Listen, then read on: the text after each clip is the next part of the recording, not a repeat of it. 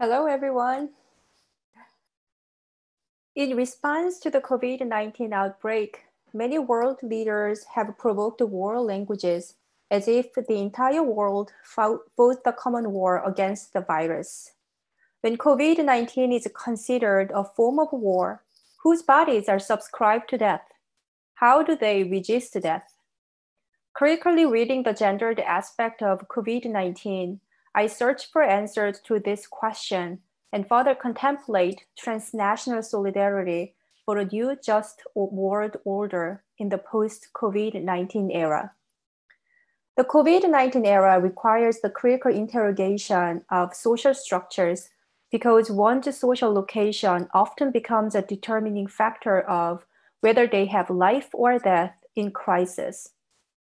As politicians provoke war languages, I argue that we need a critical feminist materialist analysis of who becomes neglected, intentionally ignored, and forced to care for others.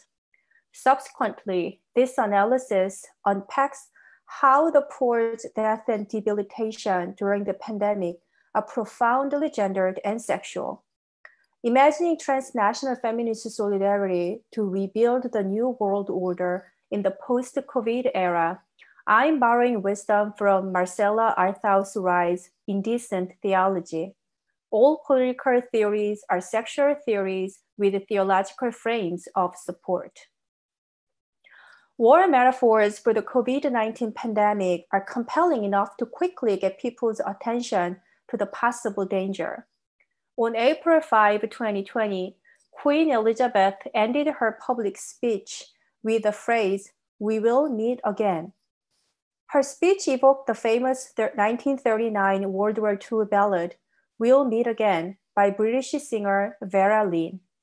Donald Trump called himself the war president. War metaphors for COVID-19 are misleading and even dangerous. The metaphors encourage people to look for embodied enemies, conceal the dead people's real faces by digitizing their death, reinforce patriarchal gender ideology that glorifies an ethic of care, and concentrate medical resources on treating the virus. Poor people's lives, especially women and children, become more precarious during the pandemic, just as any war destroys these people's lives first.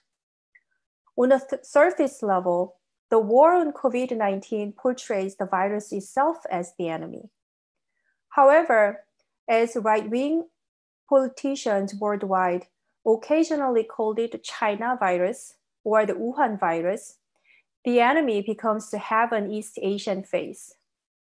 In the meantime, the war metaphor justifies the exploitation of civil servants and first responders.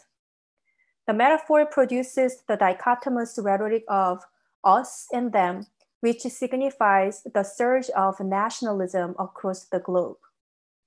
Although COVID-19 is a global issue that requires a global solution, sovereign nations rely on patriotic nationalism and isolationism. Additionally, the war rhetoric, "we are in this together," erases the real faces of the dying. The global poor, who are physically and metaphorically dying from COVID-19, are predominantly people of color, indigenous people, prostitutes, migrant laborers, domestic workers, homeless people, undocumented immigrants, refugees, and poor old people. It should be emphasized that the virus is not the only cause of death and debilitation of the global poor, but also the neoliberal global market economy, which has been constructed upon white heteronormative patriarchal family ideologies. When heteropatriarchal family values are reinforced in the crisis, an ethic of care becomes violent. A violent ethic of care happens in two contexts, at the workplace and home. Women predominate workforces at caring facilities, including hospitals and nursing homes, where the group infection often occurs. Hospitality industries such as hotels, restaurants, domestic labor, and child care services severely hit by COVID-19 are also predominated by female workers.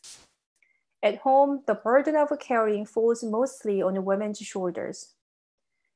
In the pre-COVID-19 period, women's care work was already undervalued because it was not considered a real economy. Almost 7 months after the COVID-19 outbreak, the United States overall has regained nearly half of the lost jobs. However, mothers of school-age children, Black men, Black women, Hispanic men, Asian Americans, younger Americans ages 25 to 34, and people without college degrees have slowly recovered their jobs. Significantly, Black women recovered only 34%. Mothers of children ages 6 to 12 have recovered fewer than 45% of jobs lost, while the employment of fathers of children the same age is 70% back. Furthermore, domestic and family violence, gender violence, and feticide have increased across the globe since the outbreak of COVID-19. Many feminist scholars and activists have called the violence against women and girls a pandemic. It is the oldest pandemic. However, the masculinized war metaphor for COVID-19 prioritizes eliminating virus and minimizing the spread of infection. It alienates all other societal problems, including domestic violence and gender violence. COVID-19 is violent, not only because the virus is deadly, but also because political responses to the virus strengthen heteronormative nationalist space for racialized, gendered, and sexualized violence that kills and debilitates the marginalized at a fast pace. What theoretical discourse would we need in preparation for the post-COVID-19 era or living with COVID-19? How can people of faith radically reimagine a God talk that has liberatory power from death, debilitation, and fear? What we need is not a surge of militarized nationalism, but a radical resurgence of the Jesus solidarity movement with the sensitivities to gender, sexuality, and race. I borrow the term radical resurgence from Nishinabek poet, scholar, and activist Liane Beta Samasake Simpson in Canada. Adding radical to the resurgence movement in the context of First Nations in Canada, Beta Samasake Simpson emphasizes the importance of confirming body sovereignty and taking back resurgence from neoliberalism. Radical resurgence engages visioning, thinking, acting, and mobilizing around indigenous systemic alternatives that respect ancestors, two-spirit queer people, non-binary gender hierarchy, nature, and non-human nations.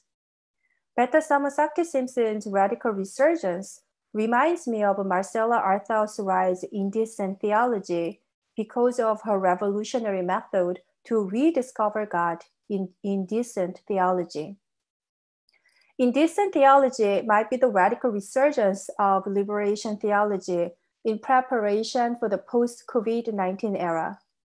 Indecent theology engages sexual metaphors to trace obscenities of God and interrogate the poor's embodied experiences in the neoliberal capitalist world.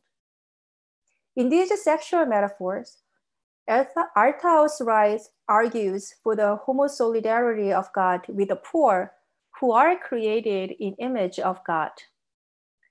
What we need in order to explore our uncertainties created by COVID-19 is sexual metaphors rather than war metaphors. Through sexual metaphors, we can understand that the war metaphor is the masculinist agenda equipped with the necropower over the poor and even nature. We will never win the war against COVID-19. Instead, sexual metaphors allow us to reimagine the community of faith and God's radical justice that requires to overcome the hierarchical binary system. COVID-19 shows the current global political and economic system's failure, namely the decency that disguises the aggressive masculinist heteropatriarchal global political economy does not work. As Arthur's Wright eloquently speaks, to create an alternative system, we should learn to do theology grounded in indecency, sexuality of the poor, and sexual politics of queer people's experiences. They challenge the system vehemently. They are resurrected again and again after sovereignty's brutal execution of their bodies. An alternative system in the post-COVID-19 era relies on indecent people's survivor wisdom whose sexuality has been demoralized, exploited, and mutilated. This wisdom is well archived by Indigenous women and children, Black womanist and feminist non-binary gender and queer folks, immigrants of color, and poor women. The traces left by these people will pave a way to the radical resurgence of the alternative system of life that has been erased by decent systematic theology and the system in general. Thank you.